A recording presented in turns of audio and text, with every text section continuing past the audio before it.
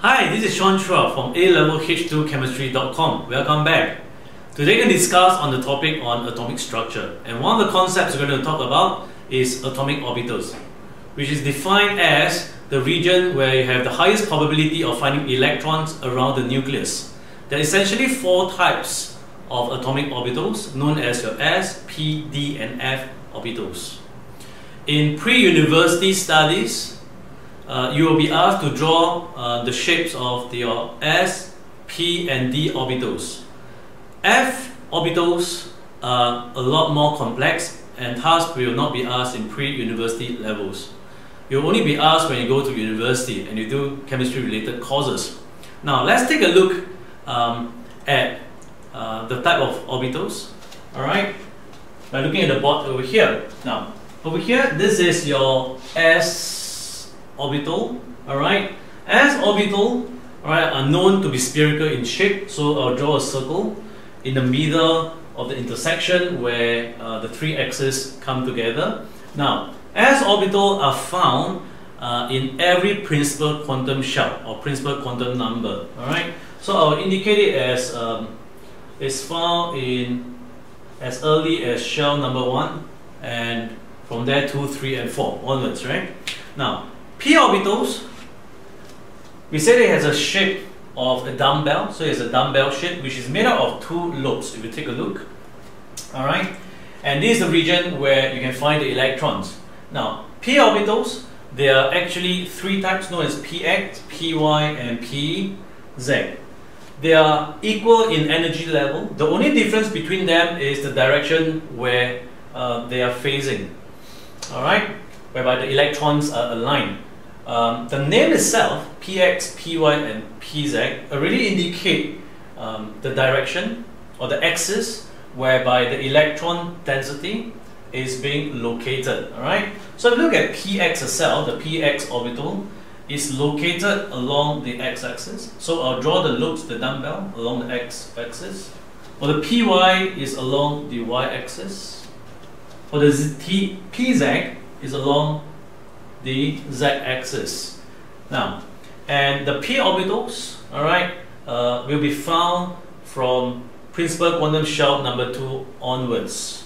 So 2, 3, 4 and onwards. Alright, all these orbitals, or rather all these shells will have P orbitals. So I'll just make an indication here.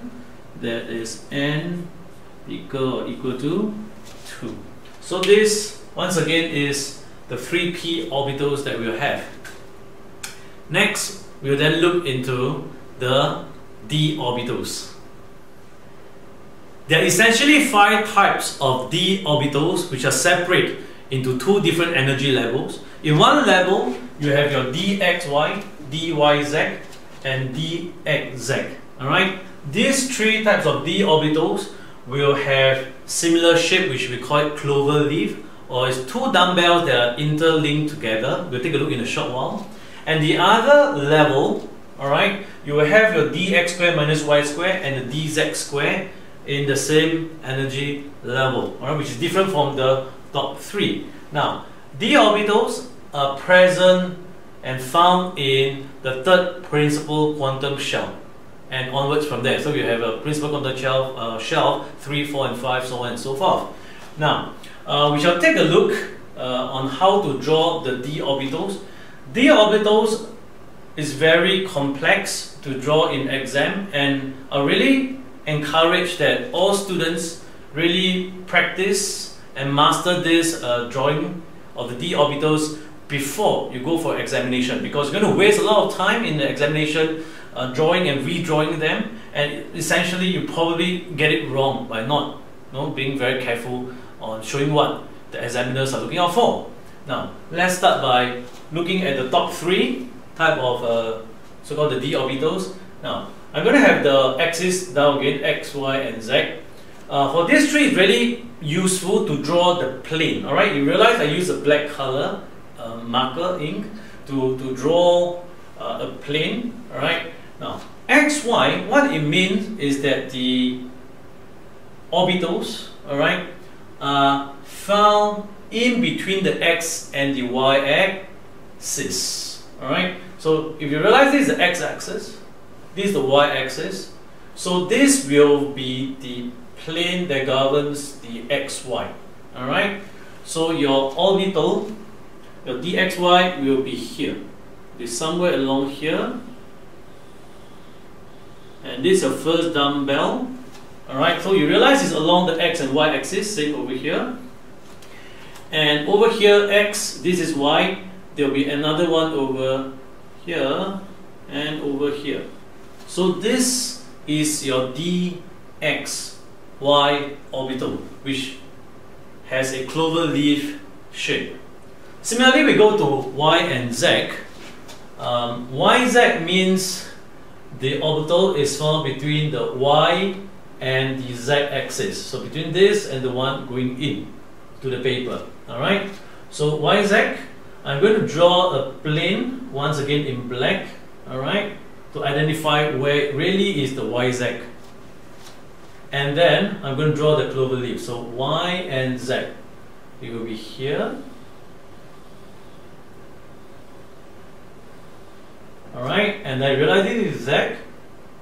Okay, and this is y-axis. So you have the other dumbbell over here, as well as this side. Just remember it's a clover leaf shape. Alright, and last but not least, over here we have the dxz. So xz, the clover leaf, the dumbbell should be along or between the x and the z axis. So this is z axis, this is x axis. Alright, so it will be over here because this will be z, x or xz, it's the same.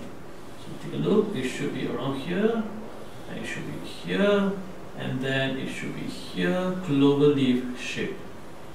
So this is your x, z, D orbitals. Now let me move on to x squared minus y squared. This is easier, alright, in order to look at it.